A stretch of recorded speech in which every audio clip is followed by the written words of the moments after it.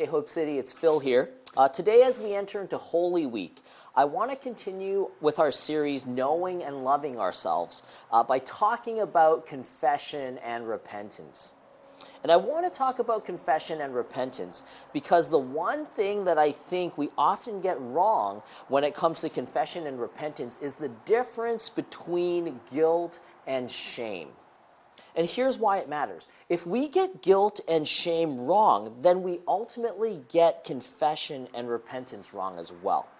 Confession and repentance becomes frightening, and therefore it's something to be avoided if we don't get guilt and shame right. But if we get guilt and shame figured out, then confession and repentance is something that is restorative. It's something that is healing, like how it's described in Scripture. And I think this is what Brené Brown, whose work on shame and vulnerability and empathy has really been life-changing for me. This is what she says about the profound difference between shame and guilt. She says this: I believe that guilt is adaptive and helpful. It's holding something we've done or failed to do up against our values and feeling psychological discomfort. You know, I was shocked when I first heard this. You know, how is guilt adaptive? How is guilt helpful in any way? Because I often figured that guilt was bad, right? Guilt feels bad. But according to Brené, guilt is supposed to feel bad. Because feeling guilt means that we hold something, we value something in high regard. It means that we hold God in high regard. It means that we hold others in high regard. It means that we hold ourselves in high regard. And so we should feel discomfort when we miss the mark, when we hurt others. We should feel guilt when we sin. So guilt is something that is good. Feeling bad about something we've done or failed to do is something that's helpful. Guilt is normal. In fact, the people who don't feel bad when they've hurt others are sociopaths or psychopaths. You see, guilt can actually lead us to confession and repentance. It helps us. It reminds us that we need to deal with our sin. But you see, here's the difference. Guilt is different from shame. You know, Brené continues on. This is what she says about shame. I define shame as the intensely painful feeling or experience of believing that we are flawed and therefore unworthy of love and belonging. Something we've experienced, done, or failed to do makes us unworthy of connection.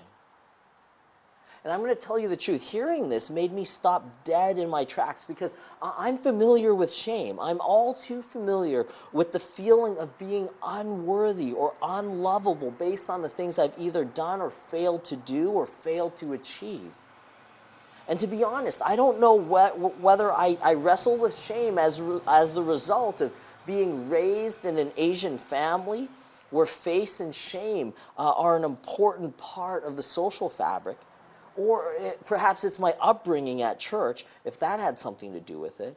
Or maybe shame is just part of our human brokenness. It's one, probably one of the biggest lies that Satan loves to tell us in order to keep us down and to keep us far from the Father's love. And so our experience of shame can keep us from confession, it can keep us from repentance. Our experience of shame can keep us from running to our Father when we mess up. And because of how we're affected by shame, often we think of confession and repentance as a way of making ourselves worthy again of love and acceptance. Whereas the biblical understanding of confession and repentance is so different. You see, Romans 5:8 tells us that God demonstrates his own love for us in this. While we were still sinners, and I think what he means is before we even confessed, before we even repented or came back or wanted anything to do with God, Christ died for us. That before our confession, before our repentance, it's actually God's love that is shown to us, that God initiates relationship and reconnection with us when we sin. God takes the first step in his love for us. And it's in the safety of his love that we confess who we are to him and then to ourselves. Romans 2:4 reads, "It's God's kindness that leads us to repentance." It's not the fear of punishment. It's not the fear of belonging. It's not rejection, the fear of rejection that leads us to repentance. It's God's kindness. It's what he has shown us. And so therefore, confession and repentance is a response to God's initiative of love and kindness in our lives. And it's into this particular human dynamic that I want to come back again today to Psalm 139. I want to use Psalm 139 as like a scriptural primer for confession and repentance. Verses 1 to 3 of Psalm 139 reads, "You have searched me, Lord, and you know me. You know when I sit and when I rise. You perceive my thoughts from afar. You discern my going out and my lying down. You are familiar with all my ways." And the prayer that we have emphasized, as we've come across this passage, in summary, is this: Lord, you know me and you love me. You see, from this passage here, I believe that confession is actually rooted in the solid foundation of God's enduring love for us. How else can David proclaim so confidently, "You have searched me, Lord, and you know me. You are familiar with all my ways"? He actually celebrates this. He welcomes the reality that he is fully known. He sees this as good news because he knows that he is fully and completely loved. And therefore, confession is not revealing to God something that he doesn't know about us, something that we've done that he doesn't know about, but it's us coming to terms with who we really are so that we can receive the fullness of God's love, all that he has already extended towards us. Because usually in our sin, we react, and we react to our sin, and we experience shame. And when we experience shame, we end up hiding. We hide from God, we hide from others, we hide from ourselves. And this is why I want to go to the next part of Psalm 139 with you, verses 7 and 8. And this is how it reads: "Where can I go from your spirit? Where can I flee from your presence? If I go up to the heavens, you are there. If I make my bed in the depths, you are there." I think if I were to summarize these two verses as a prayer, it would be something like this: Lord, you've seen me at my best, and you've seen me at my worst. I don't have to hide or pretend with you. You see, confession based on this verse invites us to stop hiding. This passage isn't about God having some sort of constant surveillance over us. This passage is about true friendship where God knows us and loves us through and through. You see, according to the book of Genesis, Adam and Eve had such a close relationship with God that after they sinned, after they broke God's trust by eating from the tree of the knowledge of good and evil, God's first words to them are not a condemnation, but a question. Where are you?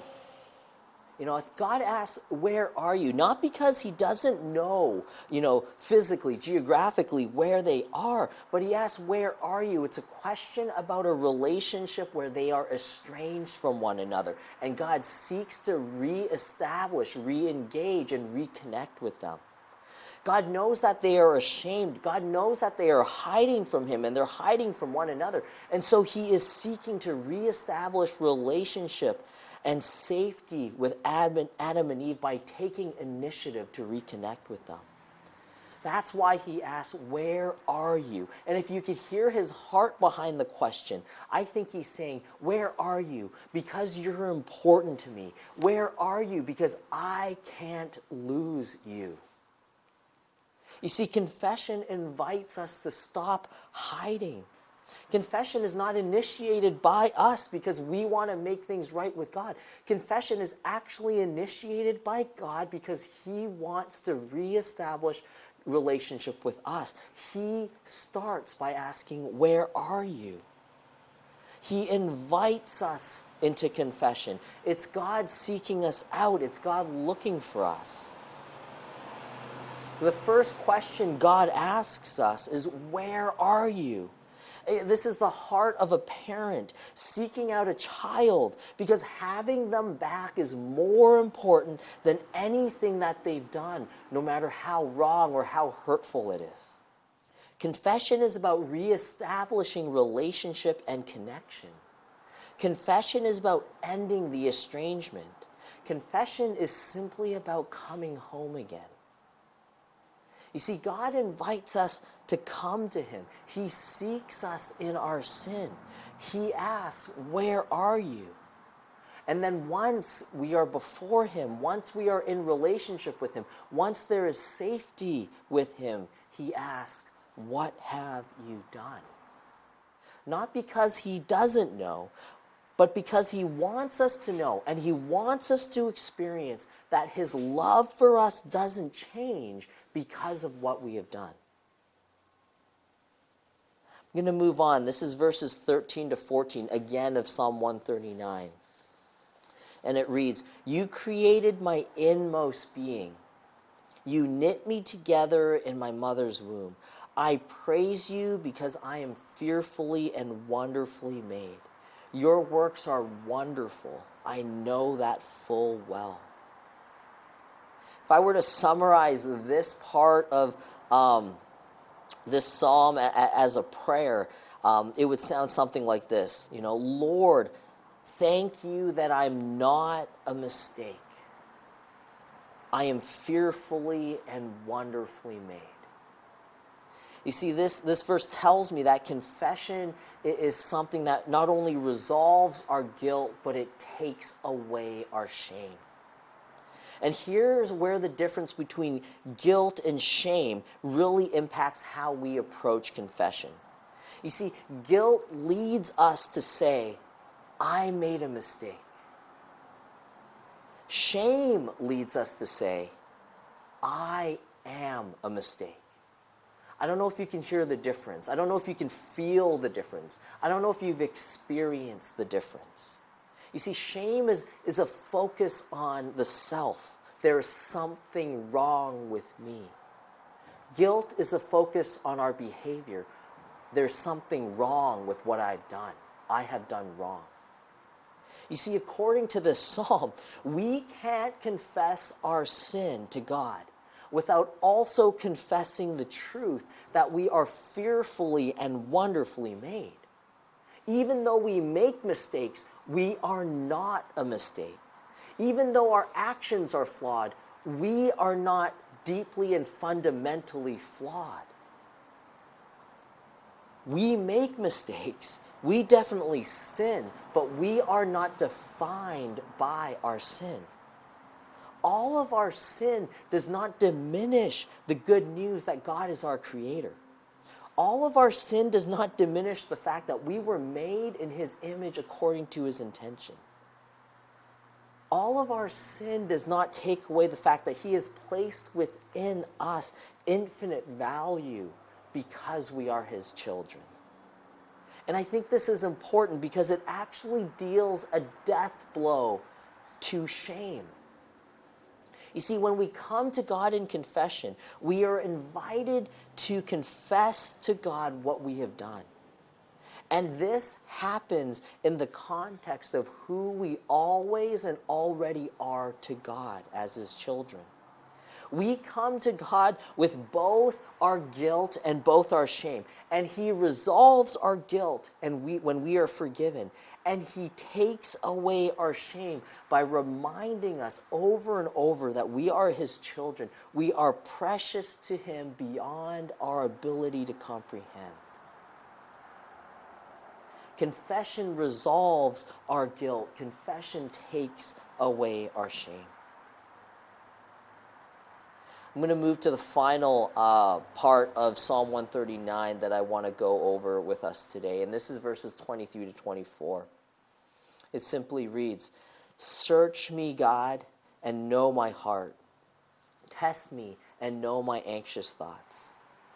See if there's any offensive way in me, and lead me in the way everlasting." If I were to summarize this again as a prayer, it would probably be something like this. Lord, may you lead me from confession to repentance. You see, confession, according to this passage, leads to restored relationship, and it leads to renewed living. It leads to a new type of living. It leads to, I guess as David would say, it's the way everlasting. You see, shame is powerful. The fear of being found out, the fear of being rejected because of our sin and our failure is powerful. And shame can be used as a powerful motivator to try to change our behavior, to change the way that we live. Or at least hide our behavior when we find that we're unable to change, or when we struggle over and over with the same set of sin. But here's where I find Brené Brown's work particularly helpful. She actually just says it like this: I don't believe shame is helpful or productive. In fact, I think shame is more likely to be the source of destructive, hurtful behavior than the solution or cure. I think the fear of disconnection can make us dangerous. I believe that if we want meaningful, lasting change, we need to get clear on the difference between shame and guilt and call for an end to shame as a tool for change. You see, Christian repentance is not motivated by shame. Repentance is not trying to get your act together so that you can be loved, so that you can belong. Rather, Christian repentance is motivated by love. It's motivated by the fact that we all are already accepted just as we are. Yet God in his goodness will never leave us as we are. It's God's love and acceptance that heals us deep within. It's God's love and acceptance that heals us of our shame. And once we have experienced being freed of our shame in our relationship with God, that he can love and accept us just as we are, then we begin to stop hiding from others. We don't need to hide from others or hide from ourselves. And we can have relationship with others. It's actually the shame and the hiding that causes this destructive patterns, patterns of addiction, patterns that lead us further away from others and further away from God. It's God's love and acceptance that actually enables us, empowers us to ask God to lead us each day in the way everlasting. That's what repentance is. It's just simply asking God, help me to live in the fullness of your love, in the fullness of your goodness each and every day. Help me to pick myself back up after I fall down. Help me experience you picking me up when I fall. You see, my prayer for us as a church this week is that the Spirit would actually lead us on a journey of confession and repentance, especially during Holy Week. This is the week where we journey with Christ closer and closer to the cross. And my prayer is that you would encounter his love for you throughout that journey, but especially as we come on Good Friday to the foot of the cross. I can't wait to celebrate Easter Sunday with you. I can't wait to do our live service with you. I think this is something fun where we get to interact in person, or at least virtually in person again. But before we get there, I do think we have a journey. And this journey is part of experiencing God's love. This journey is part of experiencing God's freedom from our guilt and freedom from our shame, that we can come before Him and experience Him making us new again. A couple questions for us in our micro churches. 3 questions. First question is this: when you make a mistake, do you usually feel more guilty, or do you usually feel more ashamed of yourself? Okay, first question. Second question: how can the difference between guilt and shame impact your practice of confession and repentance this week? Third question: how do the differences between guilt and shame help us navigate everything from the way that we relate to others, the way we parent, and the way we give feedback at work and at school? All right, that's it from me. Look forward to seeing you next week.